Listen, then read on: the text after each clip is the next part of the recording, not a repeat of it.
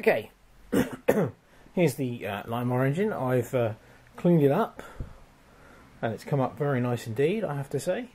There were a couple of problems with the boiler once I got into it. There was a hole on the curve of the bottom part of the boiler here, quite a large one, so that is a patch, that bottom bit of copper that you can see there. And this dummy whistle here needed to be resoldered into the boiler, which has been done. I put water in the boiler, it doesn't leak, so hopefully we're good to go. Yeah, I think it actually looks quite nice. It's quite remarkable, really. There's almost, apart from the screw which holds the cylinder to this engine plate here, there are no nuts and bolts or screws in this at all. Everything is held together with little folded over tabs. And despite the fact that this is extremely cheap metal, there's a really flimsy tin plate type metal here, and obviously the boiler's stamped out of some really thin copper sheet, 2 halves and that. Compared to, say, the construction of a Bowman or an Empire, this is, quality-wise, this is, quite poor, really. It's even got plastic end to the conrod and a plastic pulley here. But despite that, there is something about this little engine which I really like, and I'm certainly going to attempt to get some more of these Linemar engines. But yeah, it's come up really nicely. I managed to get most of the black marks off. Yeah. Right, well, the next thing is, let's see if it works.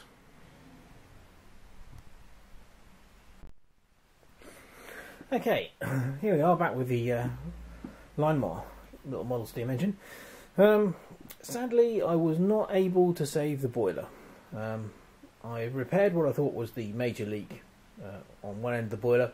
And unfortunately, when I had a closer examination of the boiler, what I thought were little black dots which were dirt on it turned out to be tiny little pinprick holes, and it was covered in them all over. It was almost more like a sieve than, than a boiler. So I've had to make another boiler for it. Now, fortunately, the diameter of the original was about 1.5 inches, so that's nice because you can get copper pipe in 1.5 inches, which is what this is. It's just a nice short piece of copper pipe with some end plates soldered on. So fairly simple. The boiler is a fairly simple construction. The whistle turned out to have the same thread as a Mamod whistle, so I've used a Mamod boiler insert there, and I made a boiler insert for the feed pipe, and then just soldered the whistle, dummy whistle, back in. So I'm quite pleased with the result. Actually, it looks very similar to the original. Obviously, it doesn't have the flanges down the side, but at least this one doesn't leak. So there we go.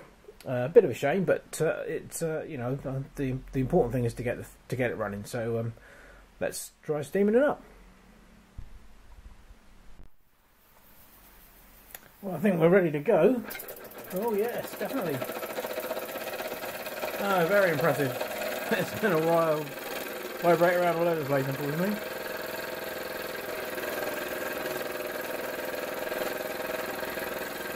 Which is quite impressive when you consider that the heater is simply that.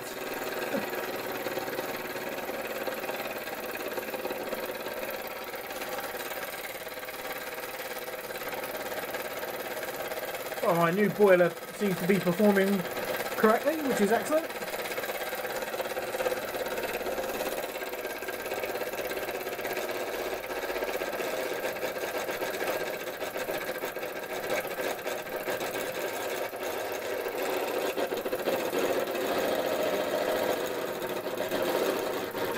It does rattle and make a lot of noise, mainly because everything is so sloppy. This is only fixed down with little tabs, so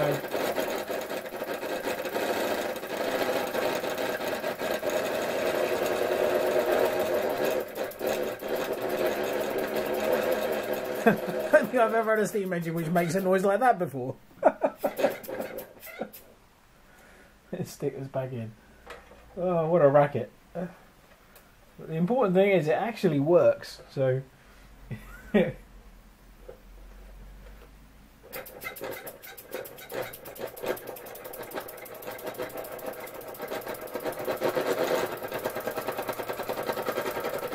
Oh, that's more like a steam engine noise.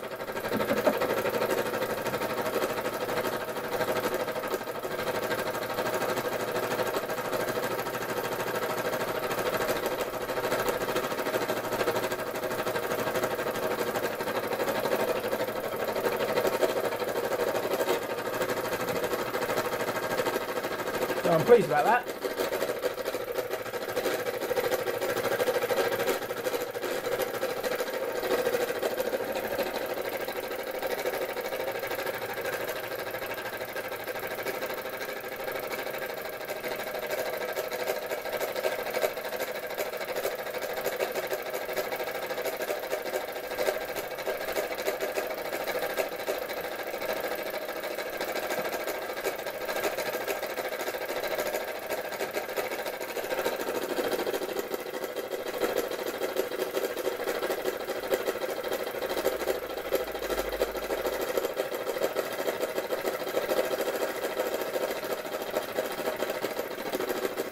There we go, there's the Linemar, little Japanese steam engine. Back to life.